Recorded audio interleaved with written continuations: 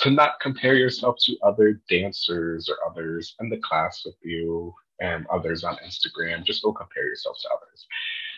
We all have our own pole journeys and we all have different body types, backgrounds. Yeah, the comparison is so hard, but we are all our own dancer and we're all here to express our own movements. And if we don't discover our own movements, then how will we all grow? I will say if you have to compare yourself to anyone, compare yourself to your older videos. You should always be recording your journey. That's how you improve, so you can see where your mess ups are and you can track how your progress is.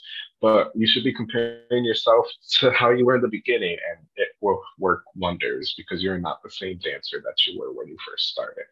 So if you have to, because human nature, we always got to compare ourselves to time. So if you have to, just compare yourself to yourself back in the